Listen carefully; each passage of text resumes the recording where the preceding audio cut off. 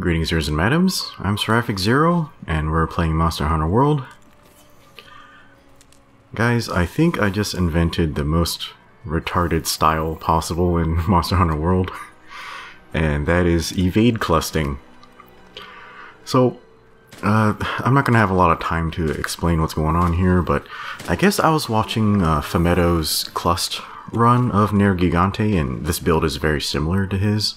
So after watching his video, I was trying to figure out what exactly affects the damage on Clust, and the answer was actually very surprising to me. It turns out Clust Shot has motion value, and the only thing that really affects its damage output is raw damage, essentially. So yeah, Clust is affected by like item attack buffs.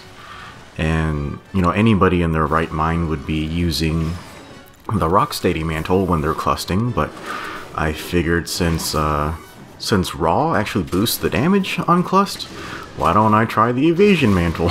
So, here's this crazy bullshit.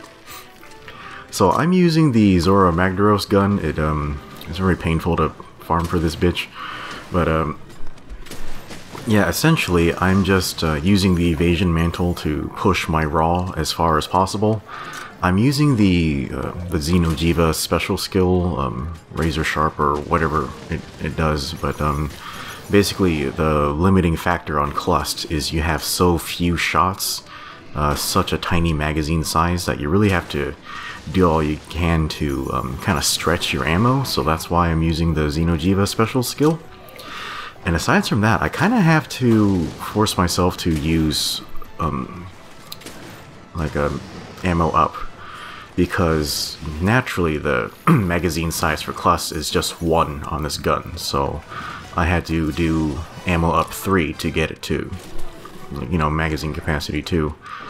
And that flash bomb might have been a bad idea, because he just jumped in the opposite direction. Oh shit. Okay, he died a lot faster than I expected.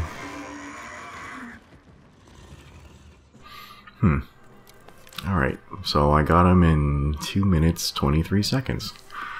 Alright, that's surprisingly good. It's nowhere near Fumetto's time. Like, I think his time is like almost half. But that's probably just because Rocksteady's a lot more effective. Like, I guess it's more effective to, you know, get off more shots rather than, you know, increasing your damage per shot. But it just kind of depends, and you know, I don't feel like resetting this quest like 100 jillion times. I'm okay with this kill time. But yeah, Clust is actually really hard to use in this game, so hopefully the build makes sense. This is, like, I will not say this is a viable or effective style, but yeah, I think there's a lot of ways to improve on this too. Like, for instance, Clust is affected by raw damage, but not affinity, like, at all. So I think technically you could push it to have more damage output if you had more attack gems. I don't really have any. And I think skills like Agitator and Peak Performance, they can push the raw too. So I think if somebody has those gems, they can actually push the damage on this really, really far. But anyway guys, that's it for now. I hope you enjoyed this video, and we'll see you next time.